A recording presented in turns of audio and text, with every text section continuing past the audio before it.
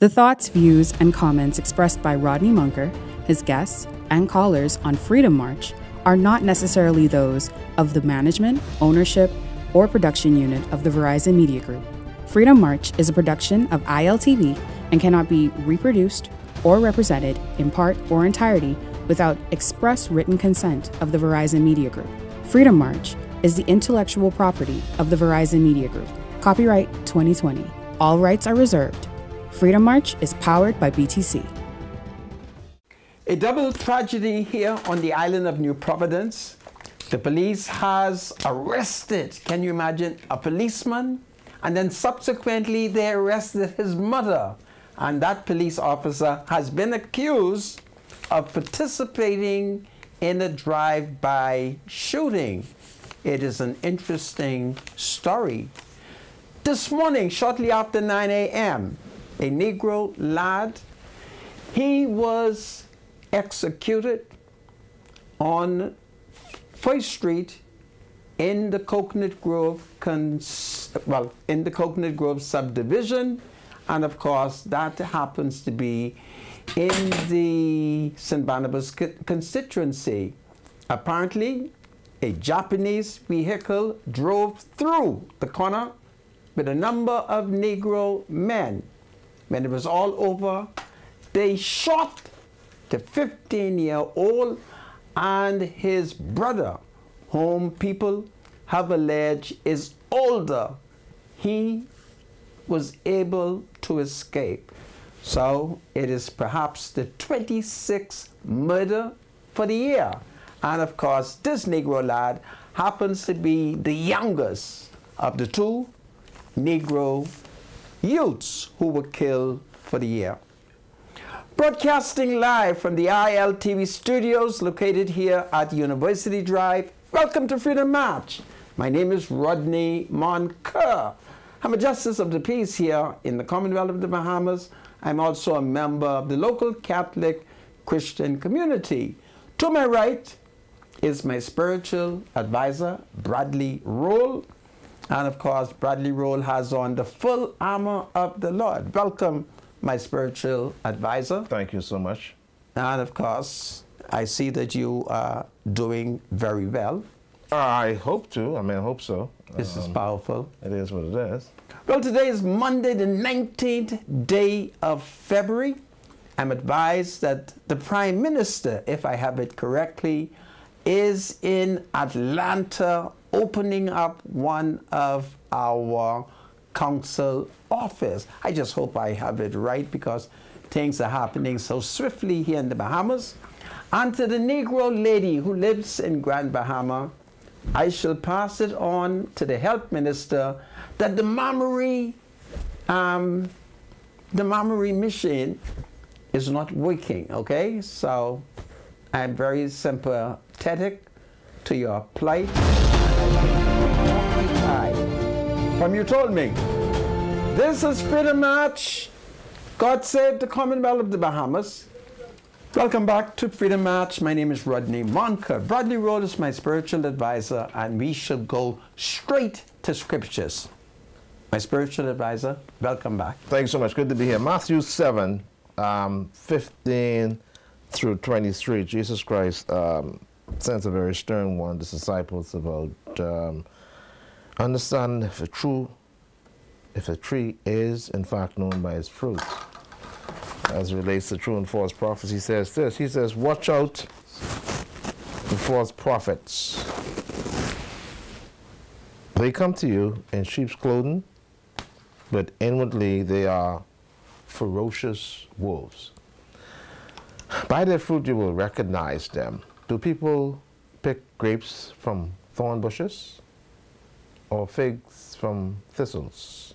Likewise, every good tree bears good fruit, but a bad tree bears bad fruit. A good tree cannot bear bad fruit, and a bad tree cannot bear good fruit. Every tree that does not bear good fruit is cut down and thrown into the fire. Thus, by their fruit you will recognize them. Not everyone who says to me, Lord, Lord, will enter the kingdom of heaven, but only the ones who does the will of my Father who is in heaven. And many will say to me on that day, Lord, Lord, did we not prophesy in your name, and in your name drive out demons, and in your name perform many miracles? And then I will tell them plainly, I never knew you. Away from me, you evildoers. Matthew chapter 7, 15 to 23, NIV. The word of God is always blessed. Amen. Thank you, Mr. Medusa. Back to you, Sandra. Thank you, my spiritual advisor. Well, folks, this morning was sad. You would recall that over the last couple of good days, there was a lull involving gun violence and murder. And of course, this morning, perhaps shortly after 9 a.m., media were alerted that a 15-year-old Negro lad reportedly standing on First Street, De Grove, with his brother. Well, while he stood there, a Japanese car, that is the car that specializes in drive-by shootings. So the car drove by and killed the 15-year-old and his older brother. He was fortunate that, to the best of my knowledge, no harm has been done to him and he has escaped. This 15-year-old in 2020, in the height of the pandemic, he would have been 11 years old. He would be among the many children, thousands of them, who fell through the crack during a period when the educational system under the Free National Movement malfunctioned due to COVID and due to the many introductions of iPads and things like this. Well, it's a very sad situation that this young man who was killed in the St. Barnabas constituency, it was a very tragic incident.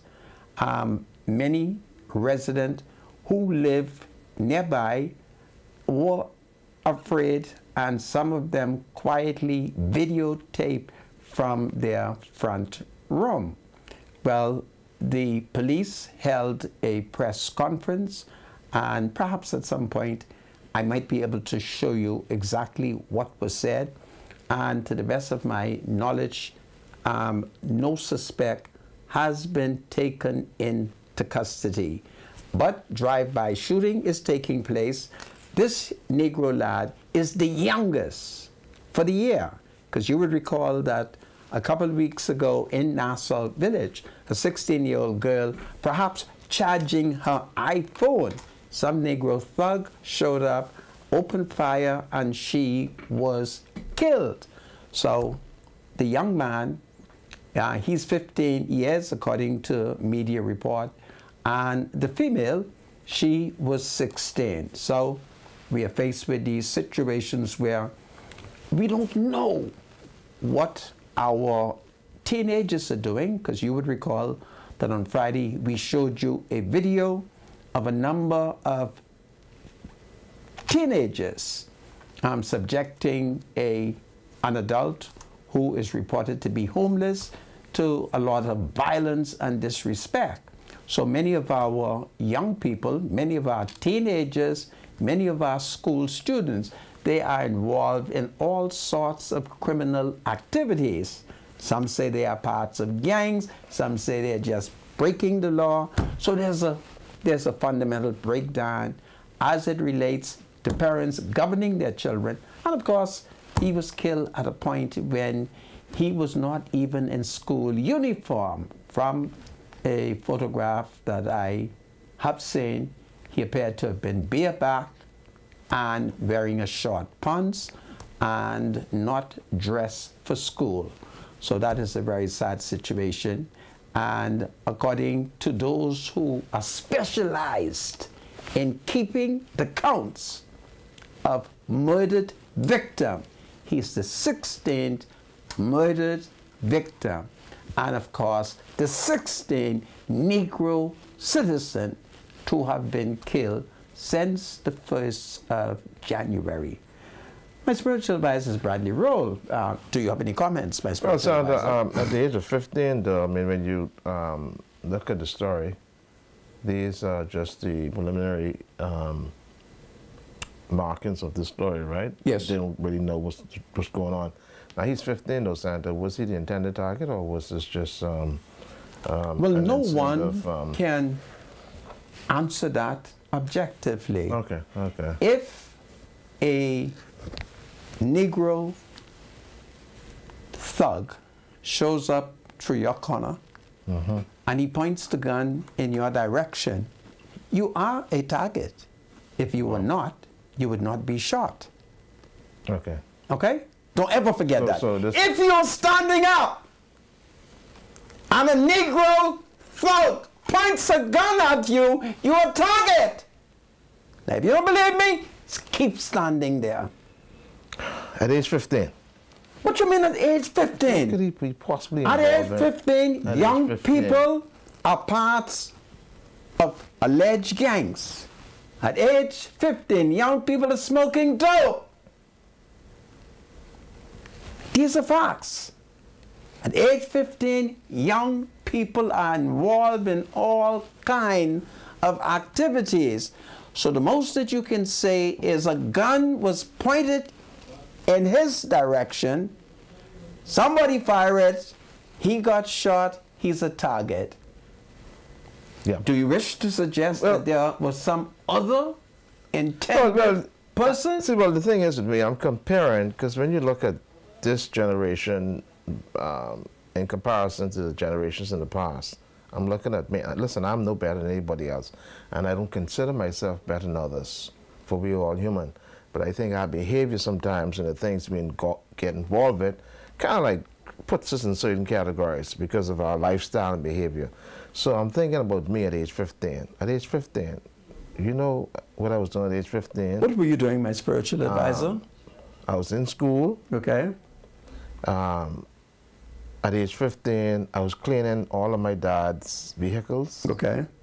That was a chore that I was given. Okay. I was cleaning the yards at 15. Okay.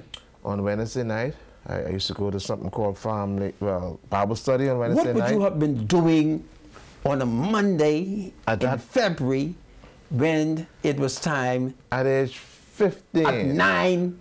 Wow. Shortly thereafter. 9 a.m. or shortly thereafter. I would be in grade 10 in school. Well, he was not dressed for school. We don't know why. Yeah, that's interesting. All so right. It just shows you, you know, the issues we have. And I always point to the social issues that we're faced with. And when you listen to the video, someone is identifying him as little man, or whatever that's supposed to mean. All right? I don't know if that's an alias, or if that's the way Well, if his mother didn't name him Lil Man, then it is an alias. Yeah. And an alias isn't necessary a bad thing. A bad name. Yeah. He may just be called Little Man because he's a small person. And looks like a little man. Yeah. Okay? Anyhow. But now the question has to be had. What is this 15-year-old doing at that hour, clad the way he was, and then became a target of whoever? A greater question also needs to be asked. Down. Why do we have people driving in this country and shooting people? Yeah, I mean, I don't care. The fact that he was bareback, had on short pants, who had the right to drive through that corner and murder him? What kind of society are we running? Yeah, it's unfortunate. But a lot of things need to be corrected so we could deal with this issue. And like I say, it just goes right back to the home. He's 15. He's from a home. He has parents or a parent who was watching after him. But he's just clad with a short pants, no uniform, no socks, no shoes, no pants, no shirt, no bag in his hand headed to school. But he did not. No one had a right to murder him. We understand that, yeah. Sandra. So let's get that. Notwithstanding that he was not in school, we don't know why he was not in school. No one had a right to murder him. No one has a right to drive into a neighborhood. I'm very familiar with First Street, the Grove. So no one has a right to drive through 1st Street to Grove and terrorize a neighborhood. All right? Yeah. And terrorize a neighborhood. So yeah, that's unfortunate. Yeah, it would be interesting to find out why he was not in school, which obviously it calls for an investigation. You have a video? Yes, let us see the video. Okay. Everybody good?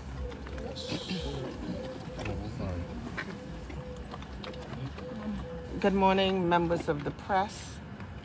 Good morning to persons who are viewing via the various social media platforms. Sometime around 9 a.m., officers from the Grove Police Station heard gunshots being disseminated on 1st Street. The officers responded on foot, and once to this area, they were directed to the body of a male with multiple gunshot injuries to the body. Information received, the victim was along with an older sibling when a small gray Japanese vehicle pulled alongside them. A male emerged with a high-powered weapon, firing multiple gunshots and striking the 15-year-old teen. His older sibling was unharmed during the incident and was able to make good his escape. The older sibling is assisting us with this investigation, and so we do make an appeal to members of the public yet again, to persons who may have been in the immediate area. You may have seen a small Japanese vehicle traveling north on 1st Street onto Palm Tree Avenue.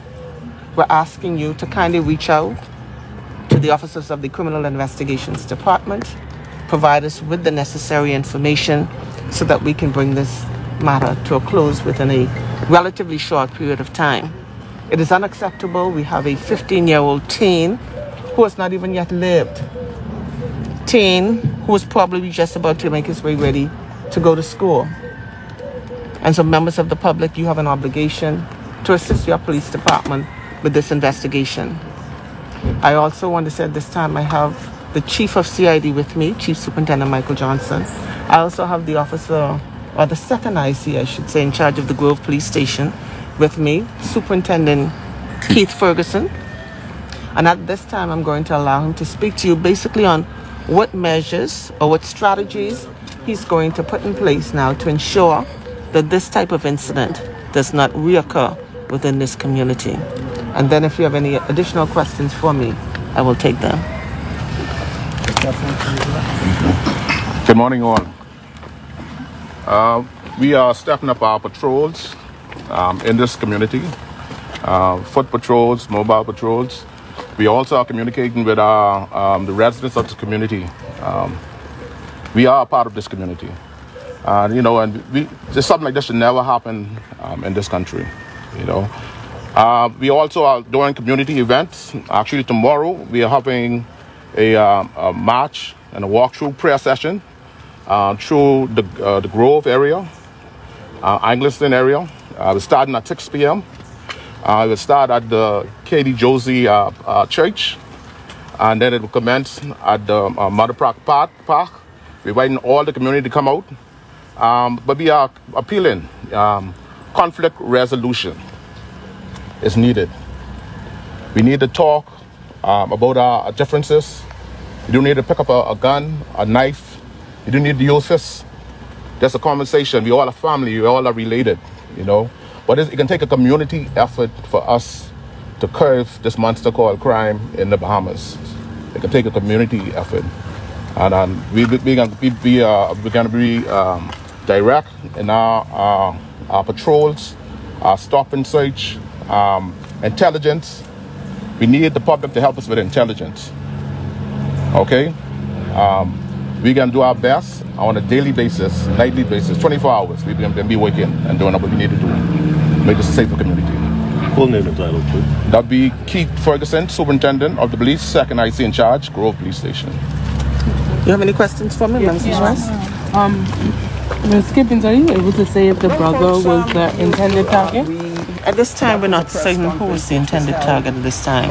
And so, as I always ask you to, you know, And then, of course, we also heard from the officer in charge of the Grove Police Station, Superintendent Ferguson. I hope I heard his name correctly, who's also announced that they're going to have a march tomorrow.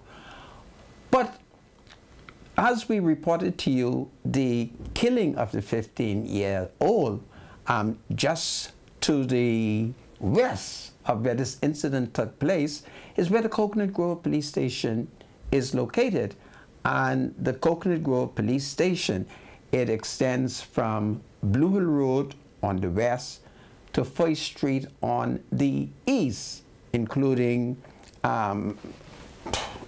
they have this, it's like a park there, and all I'm attempting to express to you is how close it is to the police station, and notwithstanding that, there is no fear, and it's a very sad situation which has occurred, and so it would be very interesting to find out why the young man was not in school.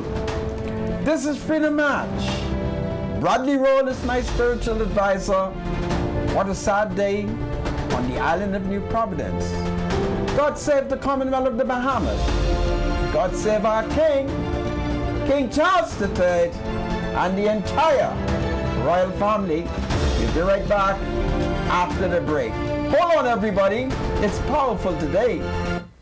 Well, let's do our first ad, and then we go back to some of the things that are happening here in our Bahamas. Catch Western Air's early bird flight to Fort Lauderdale daily, departing Nassau at 7 a.m. Your checked bag and carry-on are free. No change or cancellation fees apply. Visit www.westernairbahamas.com to book today, and that is powerful. So we thank you for that. We are receiving reports that as it relates to the Negro 15-year-old youth who was murdered this morning, that he is believed to be a student of A.F. Adderley. We have also been informed that there was no school for A.F. Adderley students and a number of other senior government school students as a result of a game, the Hugh Campbell game that they have going on, perhaps at A.F. Adderley. And so from Friday of last week up until Monday, the 19th of February, no school. And that school will commence on Tuesday, the 20th of February. And that is why that young man was available, vulnerable, located on that corner at a point when I thought school was in session. So perhaps we now gonna have to say to those who disrupt the schools every year for these significant games that they better find some place to house these students, because we can see now the games, I hate to say it, and I won't say it since I hate to say it, but that is what I've been told, that the 15-year-old youth was not in school because of the Hugh Campbell basketball games, all right? I'll come back to some more of this, but the woman living in Grand Bahama, she's been on my case. Apparently she's very concerned over my pronunciation of the machine that is used to examine women's breasts for cancer. And so she has contacted me to say, if I'm unable to pronounce it correctly, she would want me to say to Dr. Michael Darville that the machine to examine women's breasts for tumor and or cancer is not working. and it would be very expensive for the woman them to have to come to Nassau. So that is what she says, and she was teaching me the pronunciation. So I thank God for the thousands of citizens who are willing to educate me. And so she said I must call it a mammogram. So if you see the Health Minister, Dr. Michael Daville, I want him to know that the mammogram, the machine that is used on women to determine if they have breast cancer or tumor, is not working, and the woman them have been complaining.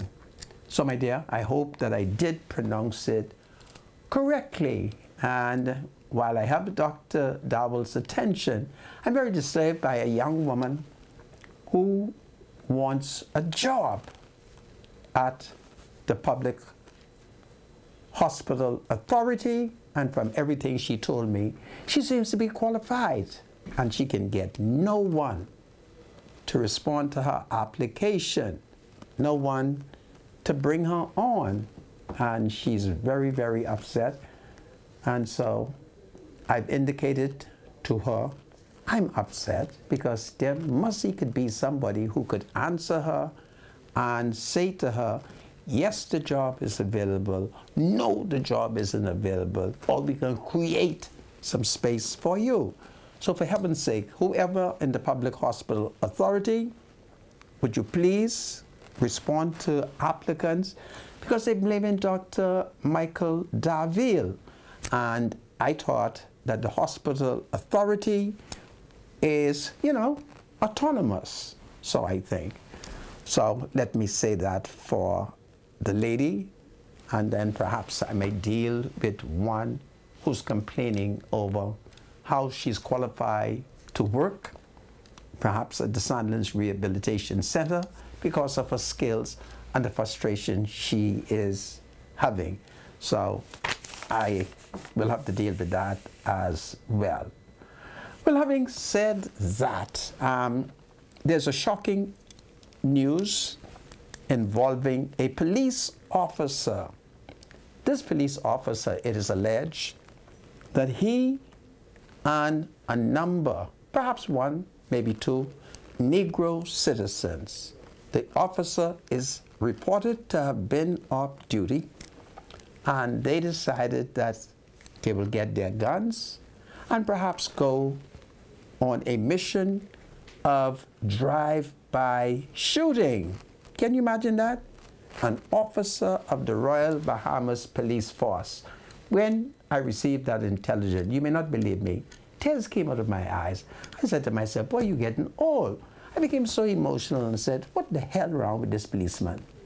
And so it's a good thing that the government also has, as a part of the forces, doing saturation patrol, exploits from His Majesty's Defense Force.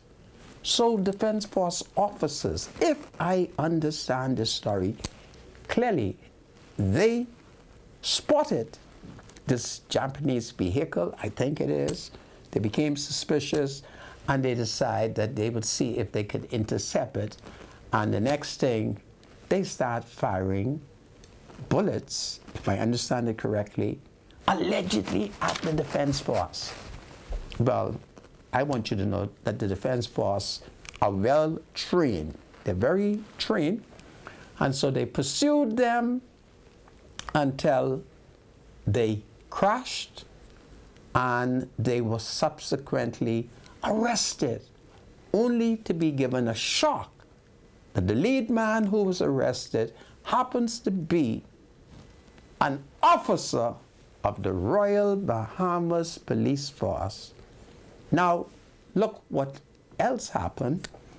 If you are arrested and you have been found in possession of weapons, high-powered weapons, guns, ammunition, well, one of the first things that the police will do is what? Go to your home with a warrant of search. So they went to his home. I won't tell you where they reported his home is, but it's a upper class area, a nice area.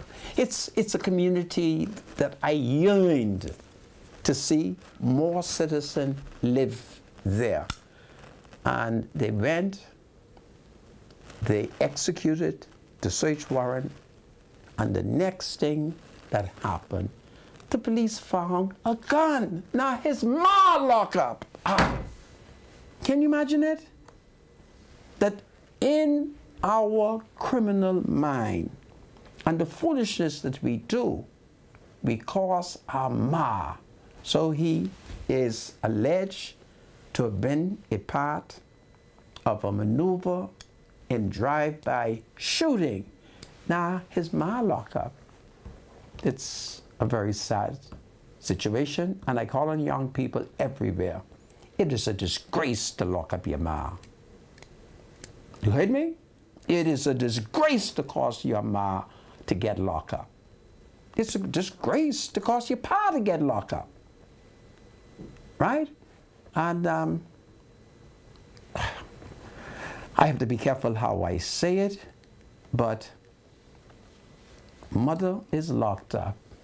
Now my spiritual advisor, knowing his argument, he is going to suggest that the home is at fault. Well, we don't know. We don't know all the details of this incident as well, Senator. When children or adults go astray, he blames it on the home. So what else you can blame it on? Well, certainly then, you're not willing to say that the mother is responsible for that gun. Well, listen, the reality is we don't know the particulars of this incident.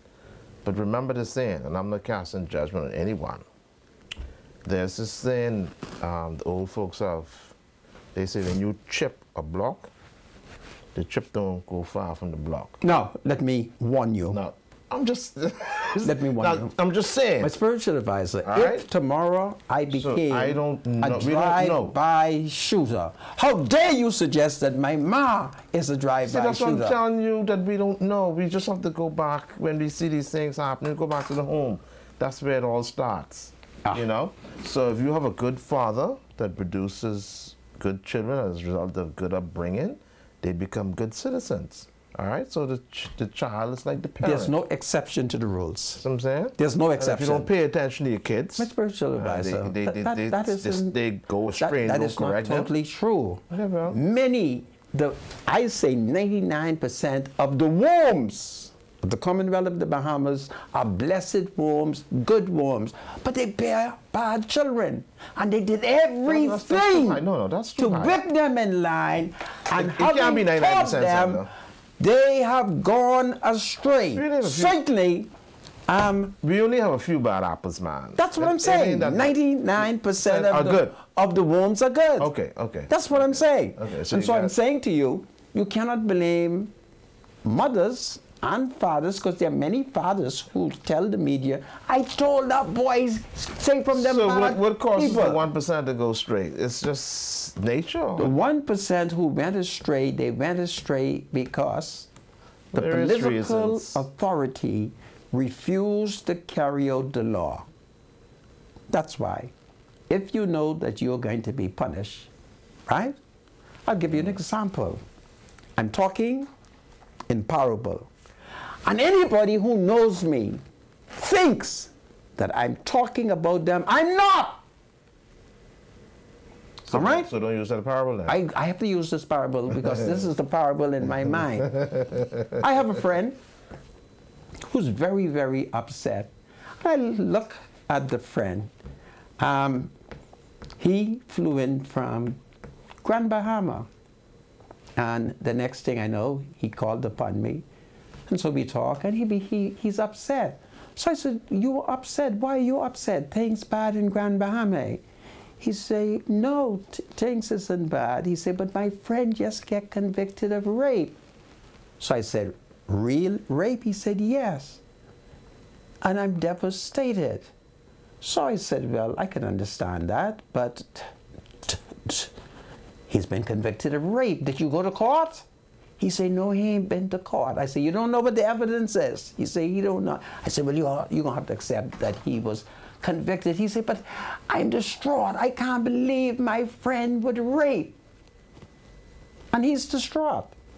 So the point that I make is how we all have to be responsible, because we can have emotional effects, not only on relatives, because I had to ask him, is he a blood relative? No. He said, but he's my friend, and I've known him from in primary school, and I'm shocked that he has been convicted of rape. And the worst thing for the man is he even didn't know his friend was charged with rape. Yeah. So I just thought I'll share that to tell people how they have to be responsible. Now you're doing crime, and your mother get locked up. Nobody's mother is supposed to be locked up as a result of any crime they involved in. All right? I won't reveal the name of the man today, but perhaps if God spare my life this whole week, I'll tell you of a man whose mother committed a crime. It's so emotional as I think about it. Do you know, he told the police, my mother didn't do that. And his mother was a thug. His mother was a gangster. And I'm saddened as I think about it.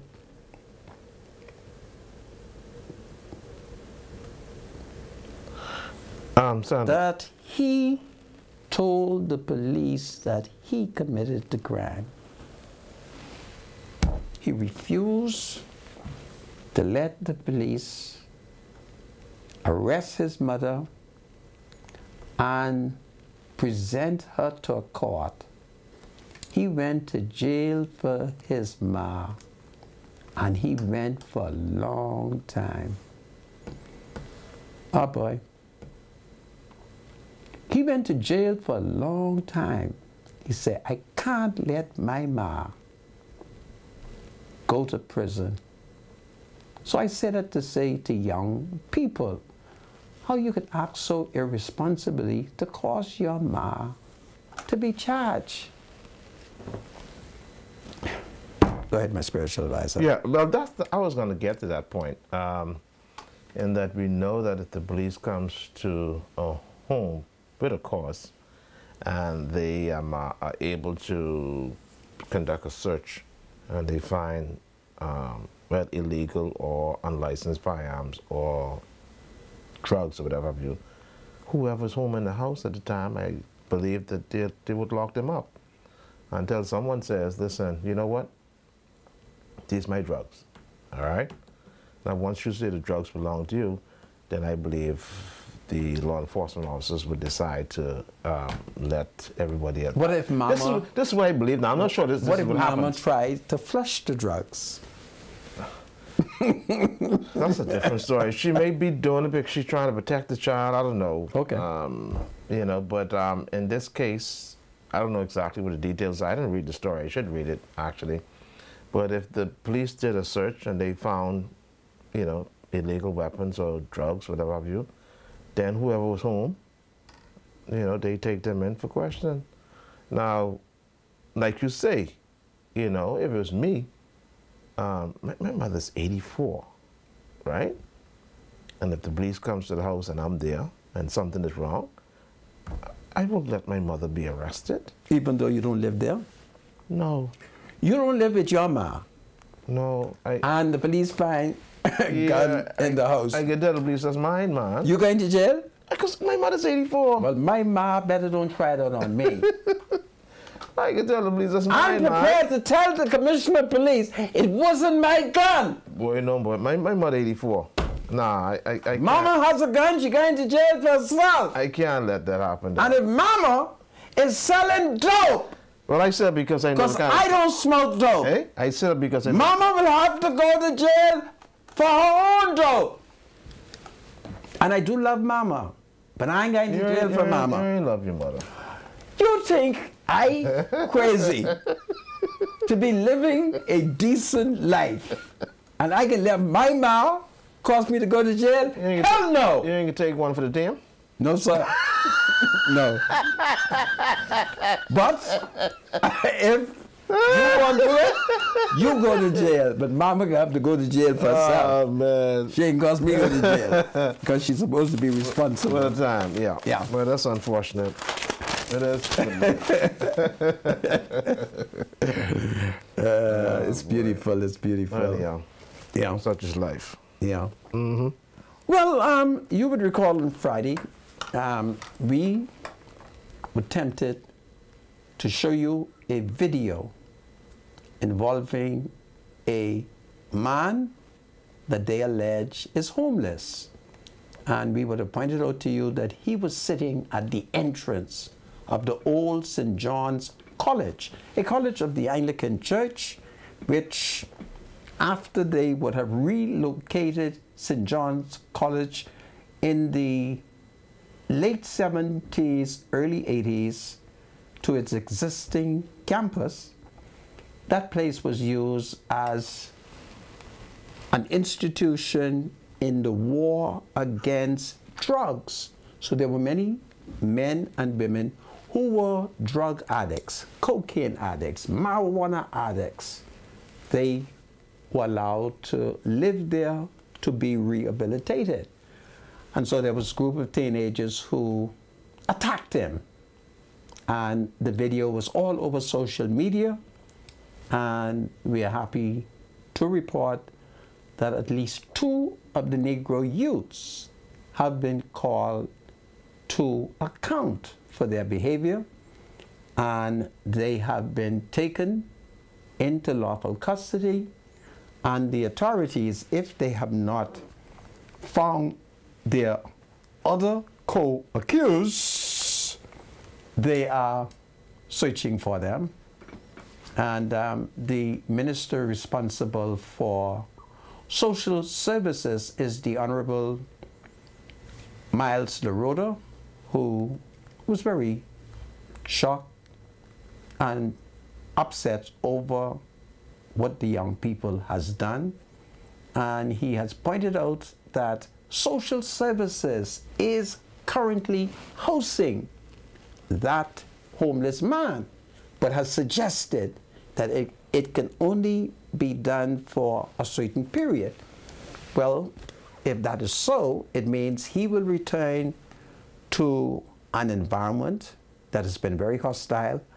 You would recall that perhaps last week I started to give you a story of how there are many people who are homeless, and when the weather changes and it becomes very cold, they have no place to go out of the cold. And when it rains for days and nights, there is no place to provide them with shelter. Yet, the government has identified every zone, places where you can go in the event of a storm, of a hurricane. Well, if you can have a place that you can go to at the beginning of June, the end of June, in preparation for the hurricane season, whenever it comes, well, certainly there ought to be a place for homeless people.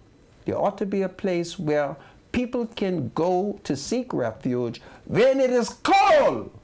Because I'm going to give you a story. I came out of this studio one Friday night and I was shocked of how cold it was. It was cold.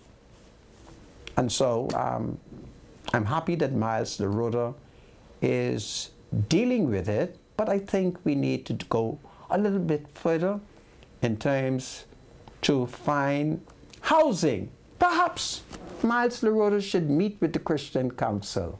There are many Christian denominations who only use the church on Saturday or use it on Sunday. And then after the church service, the huge building is closed down. But it would make a beautiful place with a nice blanket to lay down and sleep. And of course, social service perhaps can have the Defense Force officer, people from the Department of Social Services, maybe a nurse assigned whenever that is going to happen. But look at all the churches we have. I've been invited about 2 years ago to a church someplace in the back of Carmichael Road. It was the biggest, one of the biggest church that I've seen. And what I like about that church, I never said it to them because I have to be careful that I'm not sinning. I have to be careful that I'm not making a mistake. But what I like about that church, when I entered the church was like an upstairs church. And I did observe that a particular woman didn't want to pray downstairs. And when people were not watching me, I watched her, like she was going closer to heaven to pray. And as I looked at it, it dawned on me, these are some beautiful churches where people who are homeless, people who are in distress, could sleep. And the authorities provide the necessary protection, the necessary janitorial services to ensure that the churches are still well kept, still maintained. We need to think about that, and I really hope that Miles Loroda can do more than just giving this guy a day or two, because if I look hard, I can show you a photograph of a Negro man who sat at a certain street corner, and every day they stoned him. Every day they chopped him in his face many, many years ago. And I was shocked when he died. And his family came looking for me and said, "We have been told that you have a picture." And I said to them, "You don't want that picture."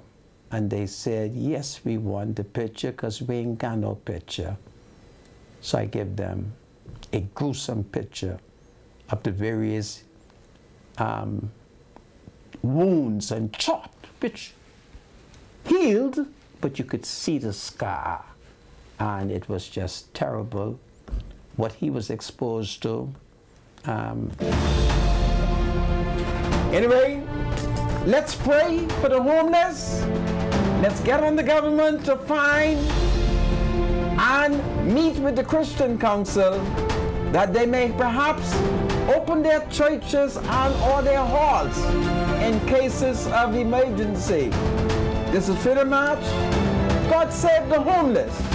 God save young people. May they change their heart and do well.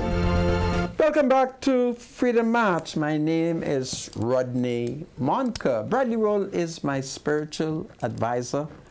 And I just had a lady who called me. Guess what she called me? Thank you for mentioning the homeless. Okay, my dear, I'm going to mention them some more. Bradley, it's birthday time. You want to lead us? Yeah, let's do these birthdays quickly. We got a couple birthdays. And what, one anniversary? Two? One? All right.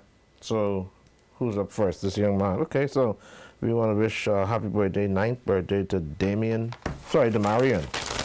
It's coming from your mom and your dad and your two sisters, okay? So happy birthday to Damarian. Hope you enjoy the rest of your birthday. Also, we want to wish a happy birthday to Anthony Curtis Jr. Anthony Curtis Jr. is celebrating his birthday today. Birthday greetings coming to you from your family and your friends. Happy birthday to you, and we hope you live to enjoy many, many more. Anthony Curtis Jr. And of course, we want to wish a happy birthday to Lillian Smith, who is celebrating her birthday today. It's coming from her only son, Keith, her two daughters, Indrid and Alicia Smith, her two grandsons, brother-in-law, P.S. Luther Smith, her daughter-in-law, Julia, her sister, Gertline, Annie and Patricia, all our family members and friends, especially the Annex Baptist Church members. So happy birthday to Lillian Smith. Okay, great. Hope you live to enjoy many, many more. So we want to wish also a happy birthday to Mr. Godfrey Leon Brown, coming from his children and grandchildren, all who love him. Happy birthday. Enjoy your birthday, and we hope you live to enjoy many more. Okay, sorry. Did I lose that page?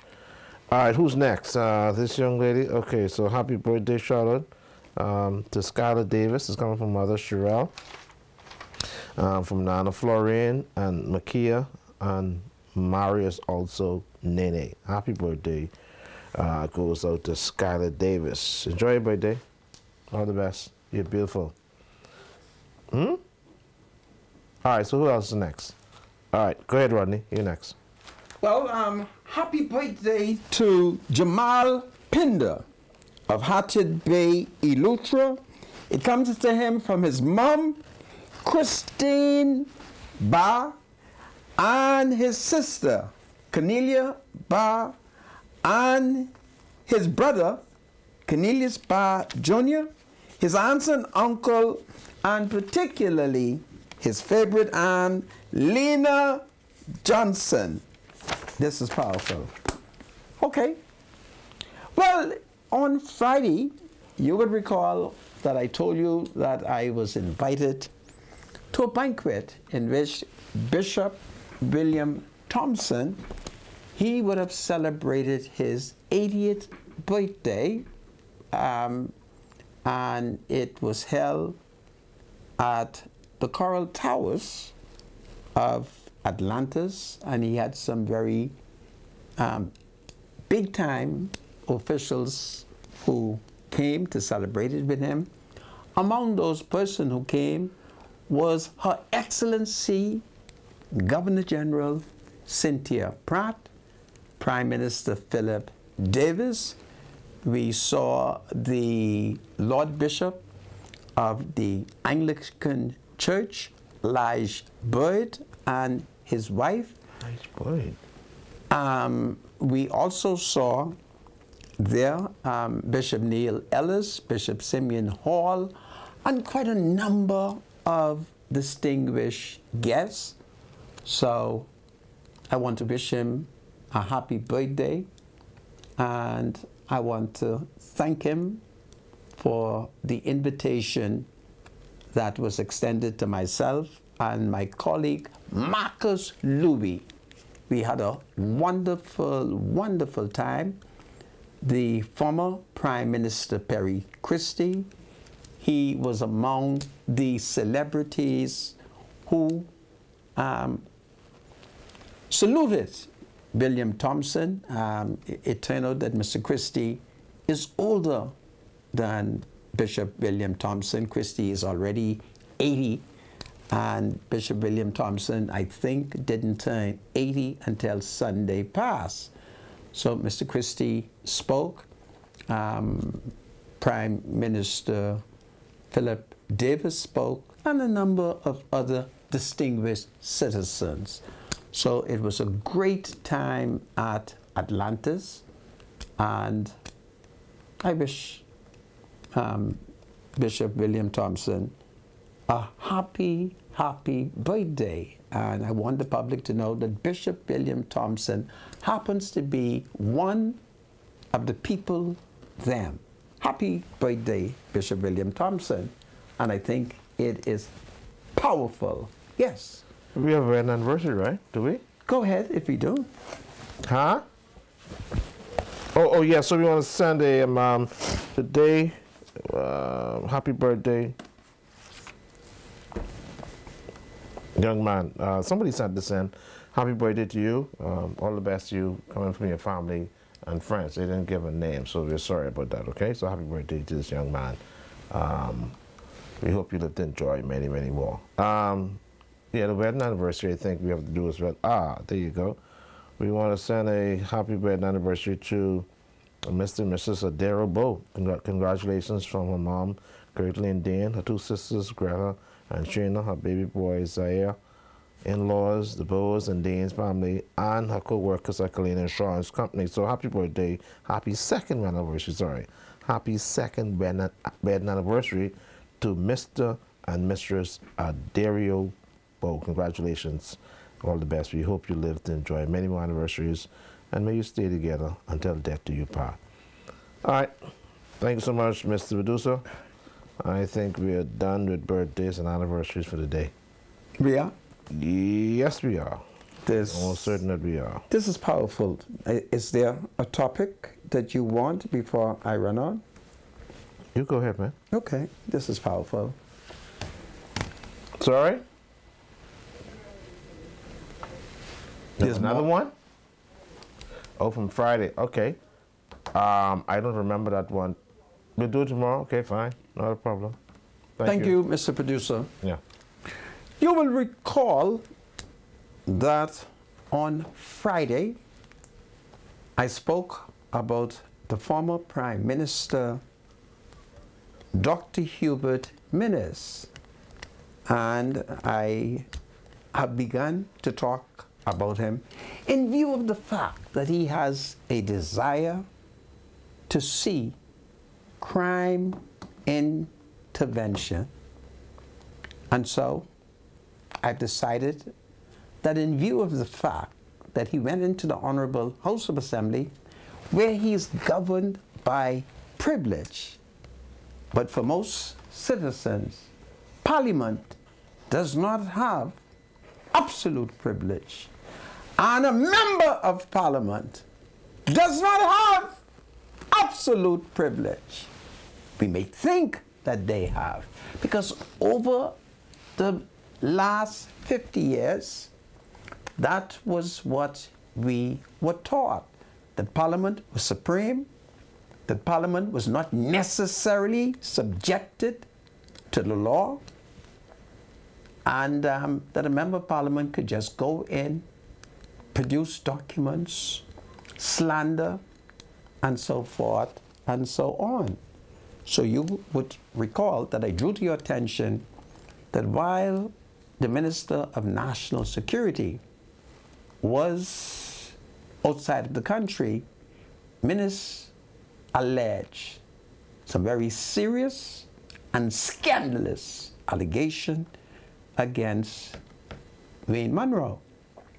And he has caused me to have to think about his history. And I started off by pointing out to you that by 2007, when Hubert Ingraham returned to power, he appointed Dr. Minnis, the Minister of Health, with a caveat attached to it. And that caveat was you had to terminate the contract which you got from the previous administration, which would have been the PLP, and they had rented from Dr. Minnis his clinic. I want you to show those clinic again. I pointed that out. And I also pointed out that Dr. Minnis, notwithstanding that Ingram had told him to get rid of the contract, he held on to the contract without parliamentary approval. That's a fact, can be proven. In addition to that, in the election of 2007, Dr. Minnis hid that information, never disclosed it. Now, that record is a part of the Gazette, and on every election, newspapers are required to publish whatever documents a member of Parliament submits to the returning officer on nomination day, and then that becomes a part of the Gazette, the historic records, the law. So you will not see where Minnis made any disclosure. 2012, he did not disclose. And you would recall that it is only as I agitated him leading into the 2017 election and thereafter that in the election of 2021, it was the first time that Dr. Minnis disclosed, and it was then Member of Parliament for Elizabeth Estate, Dr. Dwayne Sands, who told the media that Minnis has now disclosed. So that is a violation of the rules of the House. You would also recall that I had pointed out that Dr. Minnis was a shareholder in Brent Simnadem family boat. I pointed that out. And I also produced the evidence to demonstrate it, that my management here was so shocked that they sent an emissary and demanded that I produce the file. And I was more than happy, because all I had was file. And I always knew that you could be called upon to see if you are a liar, to see if you're misleading, to see if you are ignorant.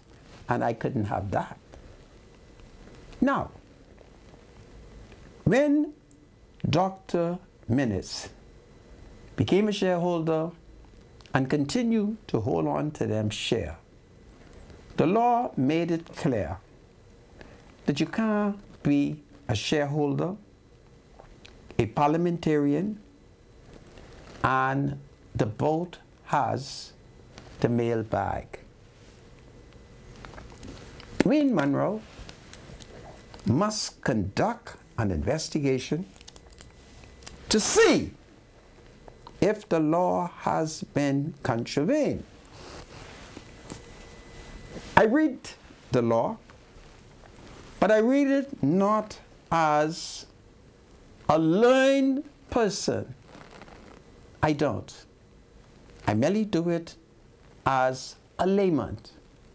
And I'm looking at the law. It says the minister may establish and maintain a shipping service between places within the Bahamas, and for that purpose, subject to the provisions of this act and with the prior approval of the Governor General, may enter into any contract for a period of not less than 1 year or more than 10 years for the operation of shipping services between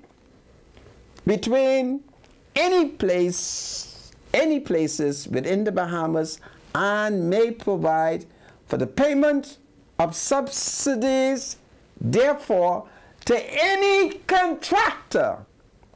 Any such contractor shall contain such provisions as the Minister for Posts and Telecommunications deem necessary for the carrying of mails, and the minister shall contract for and on behalf of the government of the Bahamas, provided that no such contract shall be entered into with any minister, either directly or indirectly, or with any company owned or controlled by any minister. All right?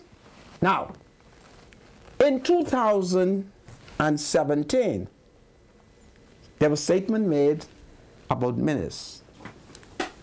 And the statement shows Minnis was or is the third largest shareholder. Anglican Member of Parliament Glenys Hannah Martin, I'm reading the statement, yesterday accused the government, meaning the FNM, of indirectly subsidizing Bahamas Ferries Limited, a private company in which Prime Minister Dr. Hubert Minnis has shares. By and large, Fast Ferries is in the mail boat business, Hannah Martin declared during debate on 2 amendments bill aimed at changing the dormant account regime. However, Minister of Agriculture and Marine Resources Renwood Wells refuted the claim, stating that while a subvention is paid to Pacific Mail boat operators, the government has no standing contract with mail boats operators. Responding to Hannah Martin, Dr. Minnis, the then Prime Minister, confirmed he has shares in Bahamas Ferries, Commonwealth Brewery Limited, CIBC, First Caribbean, among other entities in the Bahamas and abroad. However, he stressed, and I quote Dr. Minnis, "I am not involved in the management, the day-to-day assessments of any of them." Full stop. According to documents obtained by Eyewitness News, Dr. Minnis has 305 shares in Bahamas Ferries, the third largest shareholdings, and annual statement dated March 2017 shows that the top two shareholders at the time were the Seminit Group Limited with 2,021 shares and We Shipping Limited with 2,020 shares. Hannah Martin said she knew of at least two government-subsidized mailboat operators who have partnerships. Hannah Martin says she knows about at least two operators who have partnerships with Bahamas Ferries. It is unthinkable, says Mrs. Martin, that the Fast Ferries Company, which is a multi-million-dollar commercial entity, is a beneficiary of a subsidy from the public purse. Mrs. Hannah said, that is unheard of. Therefore, let me repeat it again, that is unheard of. There are at least two companies benefiting. They're benefiting from the partnership in this way. I cannot believe the government is subsidizing fast ferries in this country.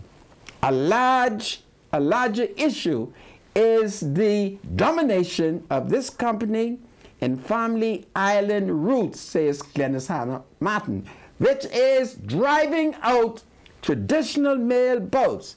This is what they are doing. They are driving them out of business, and then they are entering partnerships with them. I know what's happening. I saw it happening, says Glennis Hannah Martin. The member for Southern Shores knows, and the member for Southern Shores at that point was Frankie Campbell. Frankie has two passports, so you know who I'm meaning. Rising to his feet, Dr. Hubert Minnis, repeated, and I quote, "I have shares in many companies, both in the Bahamas and throughout the world. I do not know anything about the day-to-day running of any of them." Full stop. End quote.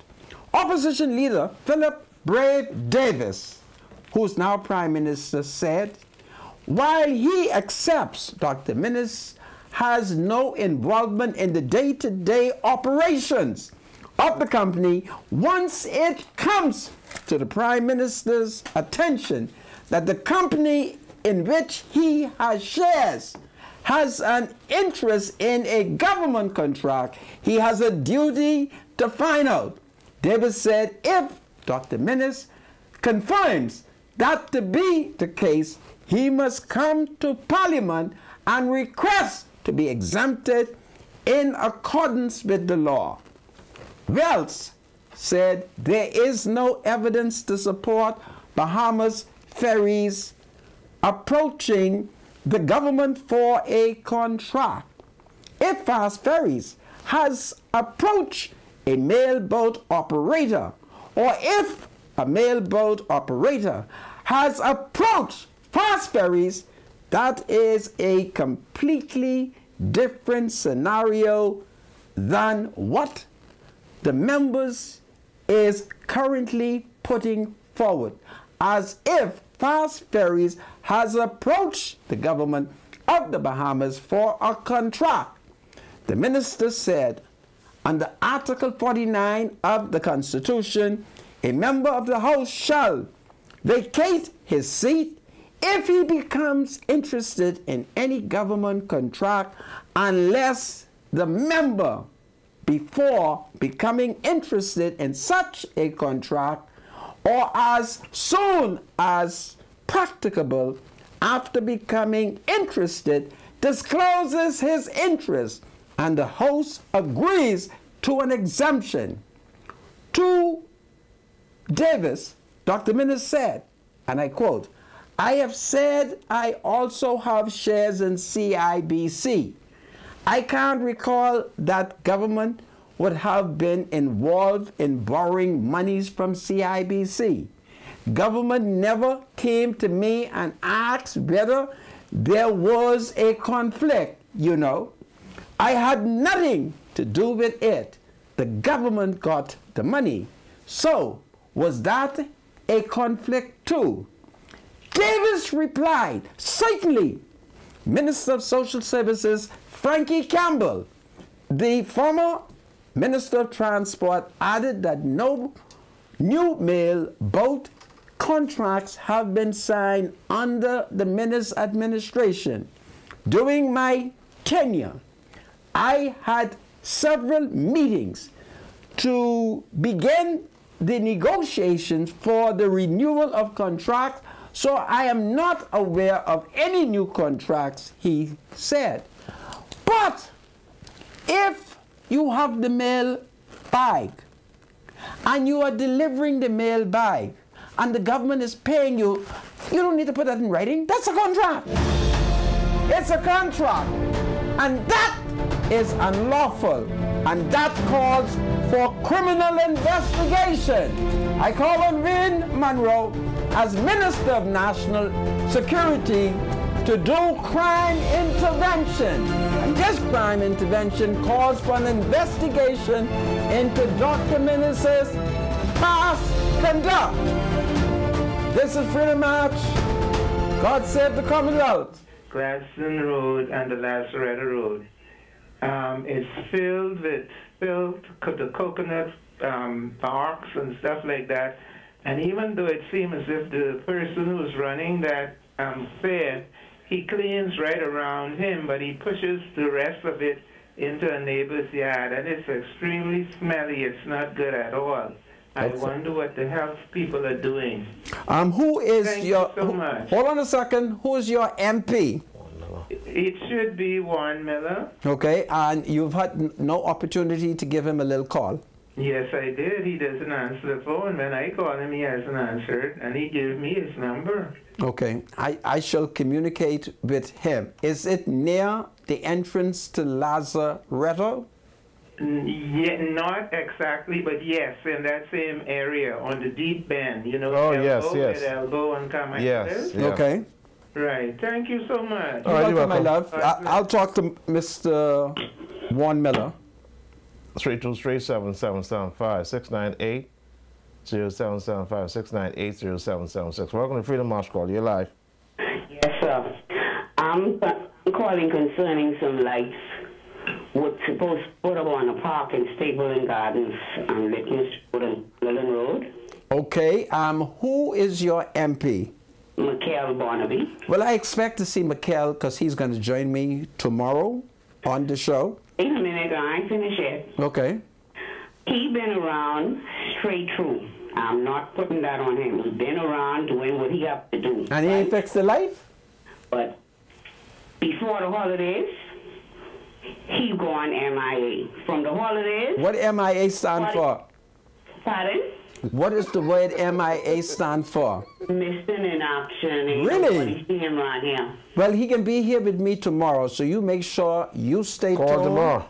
All right? Pardon? He's going to join me tomorrow. Mikhail Barnaby? I didn't hear a word you say. He is a what? He's going to come on TV with me tomorrow. Oh, he coming on TV with you. Yeah, so you have all your questions written down. I'm going to... What is that, better than? No. This station right here, ILTV Studios, Freedom March. This is not ZNS. Okay, this is where he'll be. He'll be right here. Okay. With Monker, okay? Mr. Monker. Yeah, that's me. He wasn't around from before the holidays. Well, you put it to him when he comes here tomorrow. Okay? What time tomorrow? I told him to be in studio no later than 4:30. All right, sir. Okay? Thank you so much. You're welcome, welcome. my love. Take care. Monka, Yes. how you doing, my brother? Listen, I'm fine. How are you? I'm fine. This month I got 2 questions for you, right? Okay. Now listen to me good. When people call you, your station, your home at the main, why you ask them call your MP? They call you. You don't think they try to get in touch with the MP?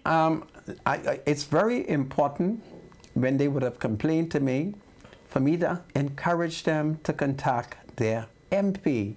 I want MPs to know what the plight of their supporters are so that they and I together will try to correct it. That's all. Yeah, but then again, some of the people, they go there and they vote for the people them, and they don't know who they're voting for, okay? Well, I can assure you that the majority of the people them, they know who they're voting for. I am perhaps the only politician who went to the poll as a voter to vote, and I had a difficulty. I was having eye problems, and all I asked them to show me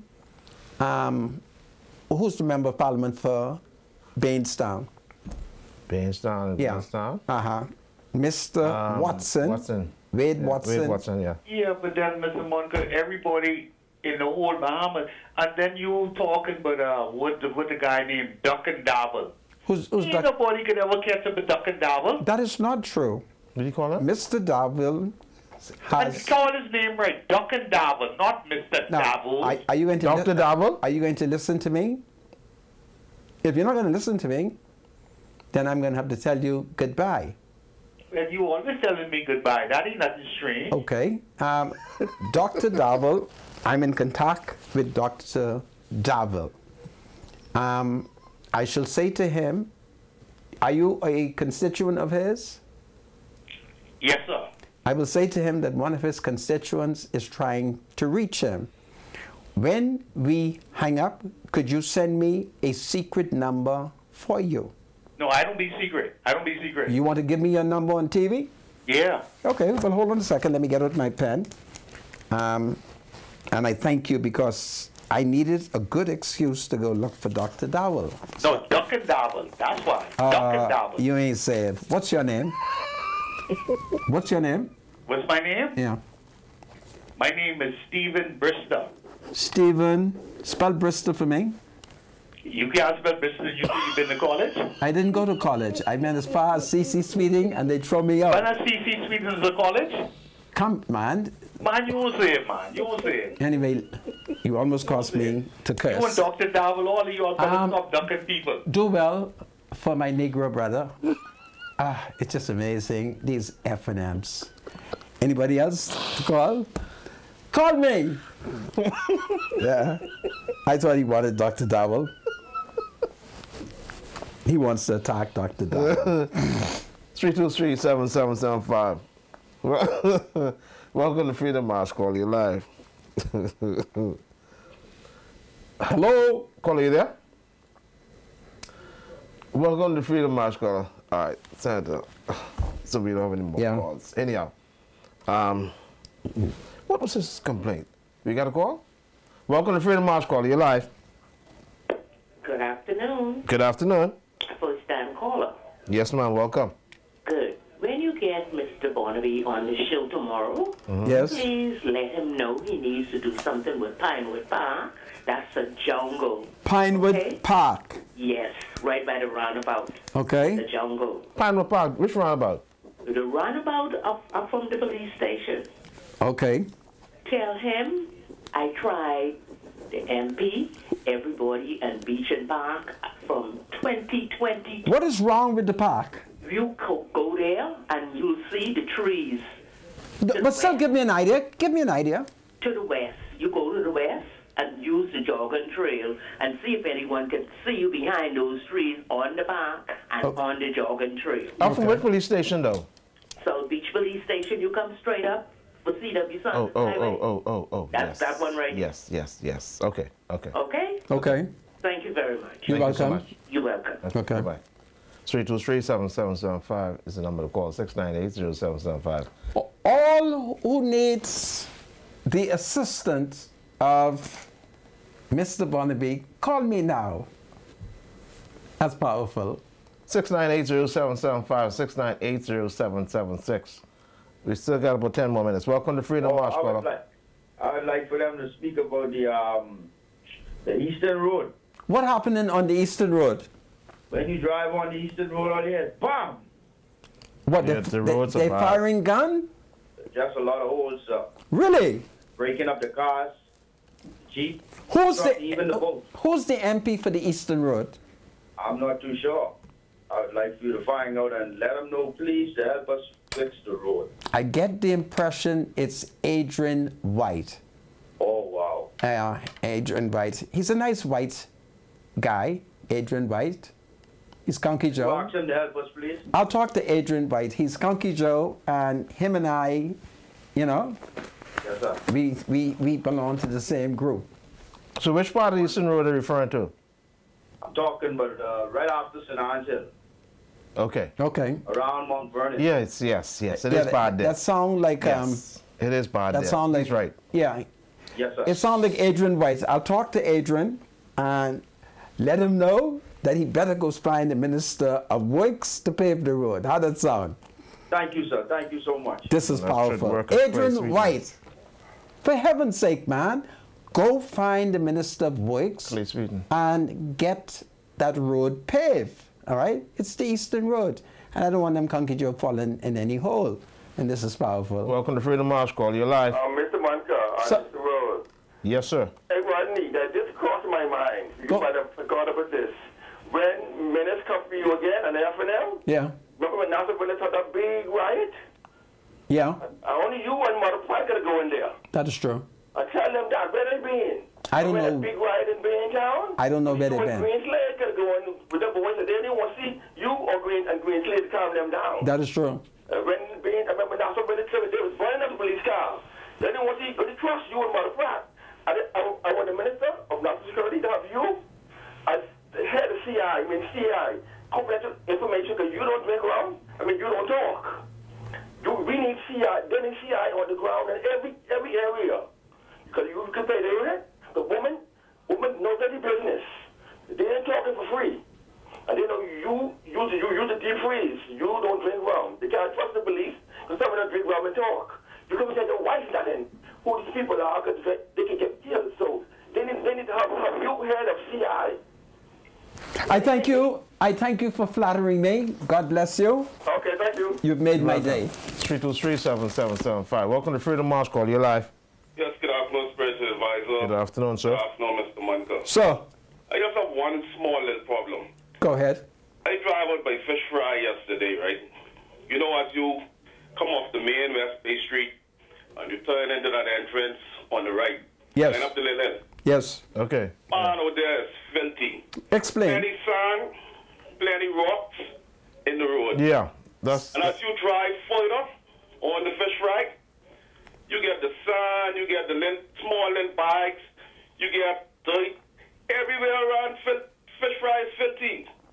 I don't know who cleaning up out there, Now, but they're doing a good job. now I need to ask you a question. Yes, sir. Filthiness means that there is sand flowing from the sea onto the land. Am I correct? I agree. Okay, that's an easy thing. I'm going to talk to the Ministry of Works and But as you drive into the main Fish Fry area, yeah. you have paper, you have dirt, you Okay. have, what else? Everything was flying, just getting in the corners of the sidewalk. Okay, Nobody cleaning it up. I'm gonna talk to the Ministry of Work to move the sand or give me some of the sand because I could use some sand. And then I'm going to talk with my good friend who's been doing a wonderful job out there, Brother Levon Miller. All right? But they need to give spiritual advice in a contract. No, in the case of that, this is not an available contract. Okay, got you. Yeah, the spiritual advisor has his contact with the Prime Minister, and whenever he's ready for his contract, he knows exactly where to find the Prime Minister. Yeah. Okay. All right, so you all take care. Okay. Yeah, thank you so much, caller. Well, welcome to Freedom March, caller. You're live. Yes, good afternoon, spiritual advisor, Mr. Good afternoon. Mansour. Hello, my dear. Hi, the first time caller. Welcome. Yes, I'm calling about Mr. Bonamy. Okay. Okay, I'm his constituent. And right as you turn off of Blue Hill Road, opposite the entrance of AFID School. Yes. There's a lot of garbage pile up there. Right Really? next to it is an abandoned house. The house is abandoned? Yes, I mean, well, it's up for sale, but people just start dumping stuff. Okay. Yes. Well, we have to talk to Mr. Bonamy about that because that sounds like a nice little contract for a young woman. So we'll talk to him about it, okay? All right, thank you. You're welcome. All right. Welcome to Freedom March, caller. You're live. Hello. Good afternoon, caller. Yeah, I'd like to talk. I'm trying to figure out what's going on in this country. Explain. Man, because, listen to me, these young people know exactly what they're doing. And know the law look like they're joking with these young people. Explain. Listen to me. In the United States, when a child do a serious crime, they go to jail for years. We need to start evidencing that in the Bahamas. And showing their pictures and calling their names. Yes. I agree with you. We need to put that in the Bahamas. Yeah. So these children feel that they are untouchable. Yeah. And these parents, they listen to me. They just like when you farming, they grown up criminals. Wow.